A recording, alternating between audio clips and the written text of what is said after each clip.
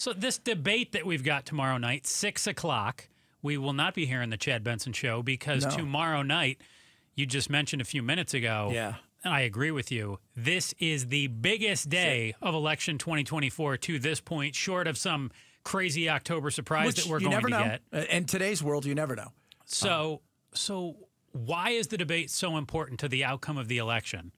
First of all, so you've got, this is the one time that Trump's going to have an opportunity to put her under a spotlight. The media is not really clamoring. Even with the muted microphones? Even with the muted microphones, he's going to be able to try to do that? And I'm hoping that ABC does a good job of keeping her feet to the fire. They'll do it with Trump. But I hope they do the same thing with her and ask her some follow-up questions as, you know, and he does the same.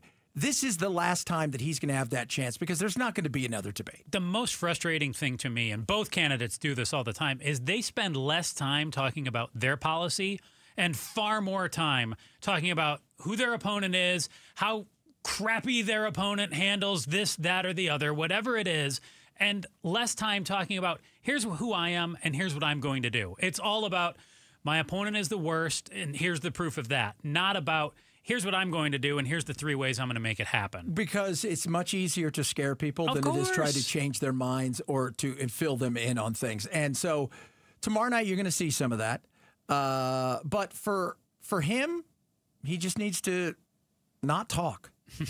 He needs to deliver whatever he needs to deliver and then allow whatever to happen. For her, she has to do 2 things. She's got to introduce herself to America because a lot of America has no idea anything about her really.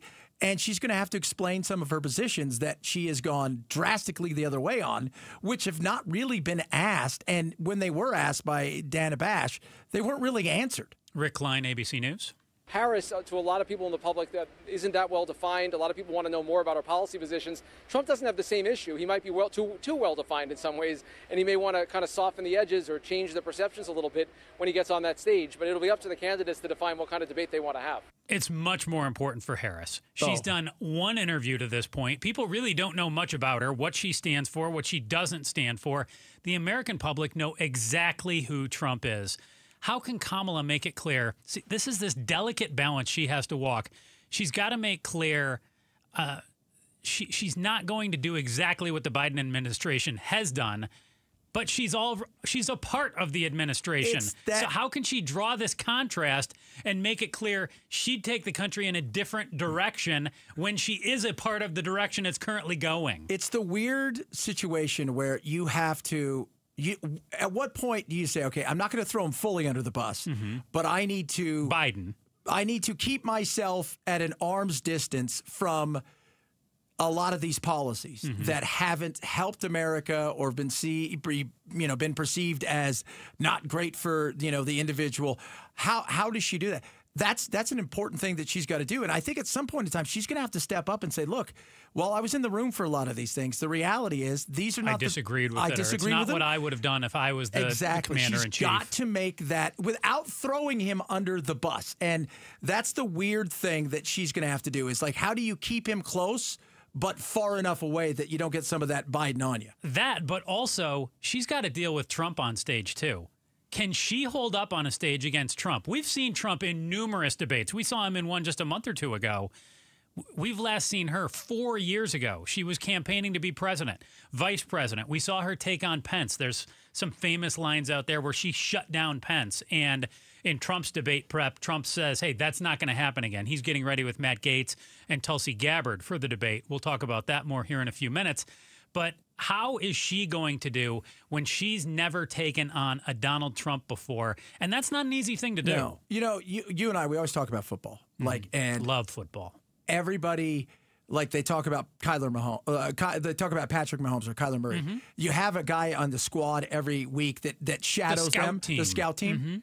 But it's not the same. No. When you get out there, it's a different role. No, of course it's not the same. And she can go in there, and she's got guys dressed like Trump who sound like Trump, but it's not the same. No. At the end of the day, you don't know what the other person is going to do. And Trump is that wildest of cards, and that's why people loved him, and that's also why it drives him crazy. She, though, this is her first one in years. And this is totally different. This is not a situation like the vice presidential debate. This is a whole different thing. You're it now. He's done 7 of these. He has no problem doing this. And that is going to be an issue because I think a lot of the fear tomorrow is she doesn't answer any questions. She goes sideways. She gets flustered, and then she starts word salading. And that is a huge fear that I think a lot of people have for her. I think she's going to be okay, but I don't think we're going to learn a lot from her. I think she's going to just keep it very quick in and out. The challenge for her, too, is how do you do this dance, not just where you have to defend the administration, but also show how you're not going to do exactly what the administration is doing. How do you stand up to Trump, but you also don't want to mommy him and come off like you're putting him in the corner or anything like that? You want to show that you've earned his respect, but also that you can't go off and be AG on him and you can't scream and yell at him because you'll look unhinged. Yeah. She's got to walk a very fine line. And that's very, very difficult when you've also got to sit there and answer questions that are coming to you from Lindsey Davis and David Muir. You've got to think, okay, what's the question? How do I handle this? What the heck is Trump going to say? Like you mentioned, yes, the mics are muted, but he might just decide to yell. He might decide to walk over to her podium and start talking. Which would be so Trump-like. I think... Well, you'll remember when he was taking on Hillary Clinton, there was the moment where he would kind of walk in the background. I think for her tomorrow... You got part of the big thing I think a lot of people are worried about is from the Democratic side. I talked to a couple of strategists the other day, and they said she can't come across. Everybody's like, you need to go after his criminal, all these. You can't make it look like you were a part of the lawfare because people aren't thrilled by that. By the way, that really hasn't hurt Trump at all, and that only could backfire on you. You have to be strong, and my thing is I'd keep it all on topic. Trump is sweet science. My man right in there, Pablo. Pablo and I love boxing.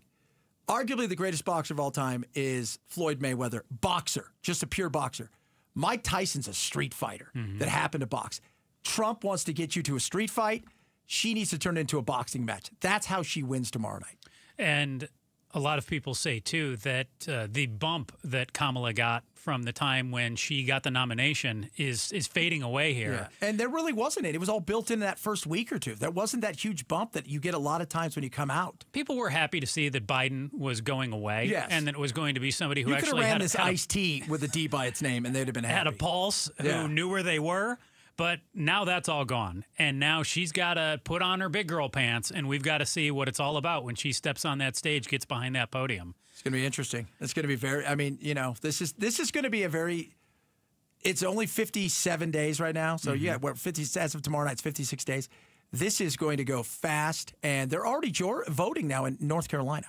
So they've got which is bizarre, the fact that we're like 2 months out. It's like seeing Christmas stuff in August.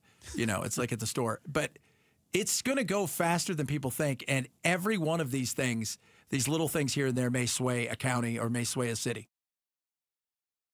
Thanks for watching The Chris and Joe Show. Click to see more from Chris and Joe, and tap the button in the middle to subscribe to KTAR News.